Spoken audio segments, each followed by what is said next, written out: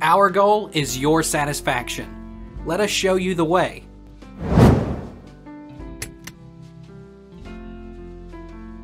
What is chemical energy? Easy words. Chemical energy, energy stored in the bonds of chemical compounds. Chemical energy may be released during a chemical reaction, often in the form of heat. Such reactions are called exothermic. The chemical energy in food is converted by the body into mechanical energy and heat. What is the definition of chemical energy and examples?